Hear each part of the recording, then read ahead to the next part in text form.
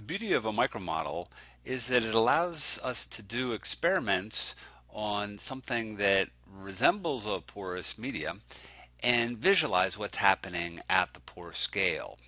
When we do a simulation, we model the actual fluid flow using the Navier-Stokes equations.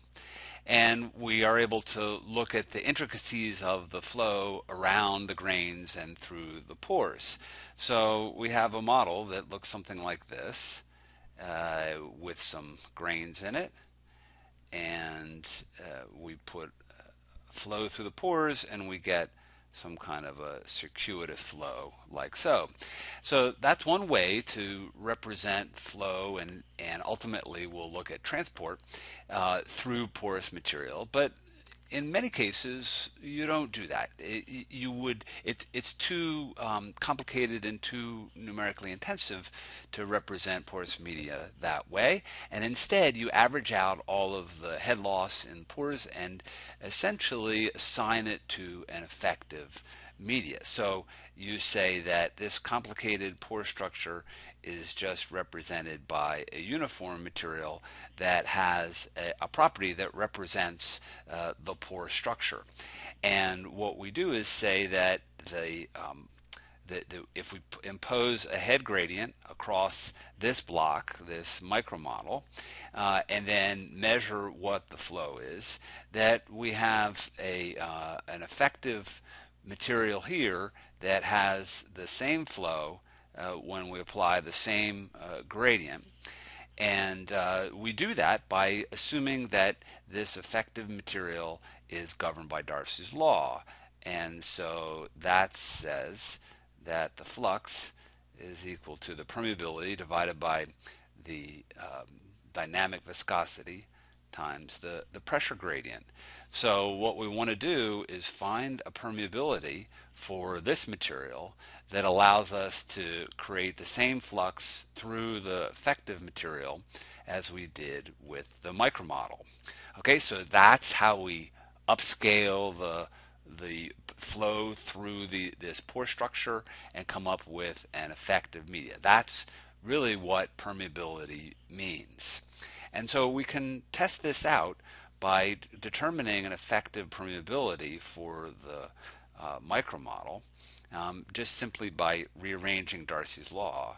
And that gives us this.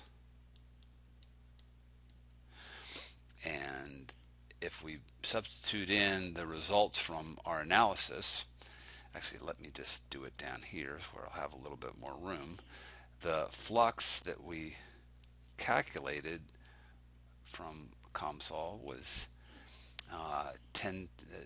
6.7 times 10 to the minus 5 meters per second. The dynamic viscosity that we used was 0.001 Pascal seconds, and the pressure gradient was 1 Pascal per 0.0222 meters. And so this is going to give us the pascals cancel, the seconds cancel. We have units of meters squared. And if we go and put this into our calculator, we get this number for the permeability. 1.5 times 10 to the minus 9 meters squared. Okay, so that's what we get for basically an effective porous media that would represent this micromodel.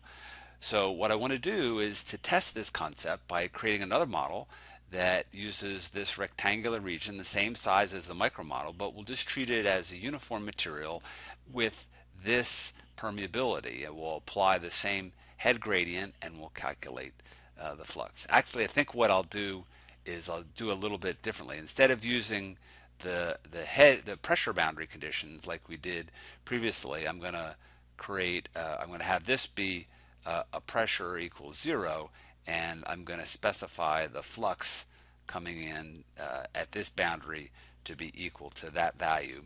And then I'm going to calculate what the pressure is and see if I get the same pressure as I did in the micro.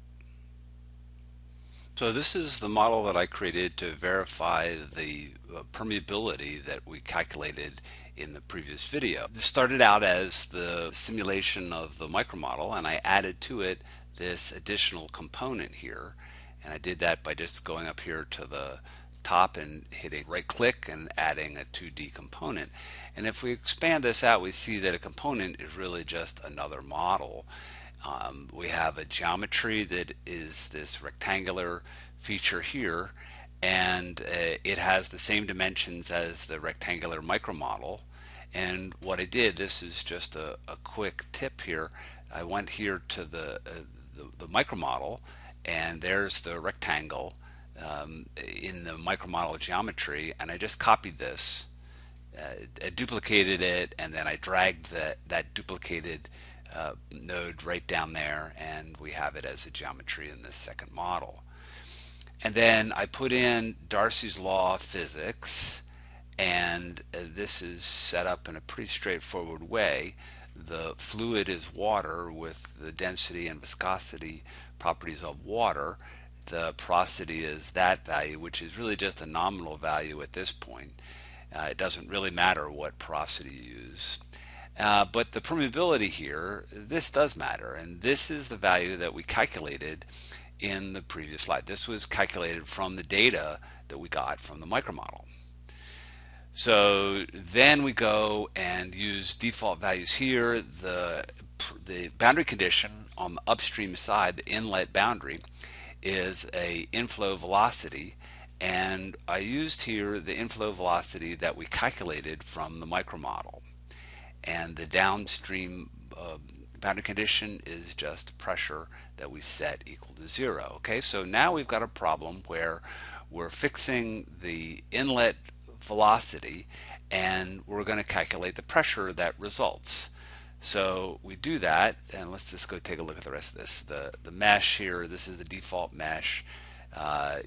In the micromodel, the default mesh didn't work too well, but here the default mesh will work just fine.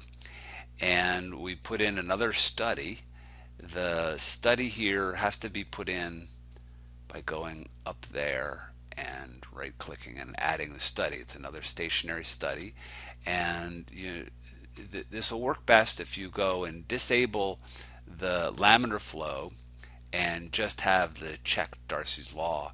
So you're really only solving for the Darcy's law of physics with this study. And then I ran it, and well, we'll go ahead and run it again. It's a very fast model. And so let's see. This will generate a new data set, and there's the result. So let's see, we have pressure here that's being displayed with this color flood, and here's 0 pressure, the boundary condition, and then up here on the upstream side the maximum pressure is 0.99. So that essentially is confirming that we're using an effective permeability that gives us the same flow for when we have the same head drop as the micromodel. So that's essentially what permeability is used for. It's used to average out the effects of this intricate pore structure so that we have the same flow over a representative region. This would be our representative volume right here.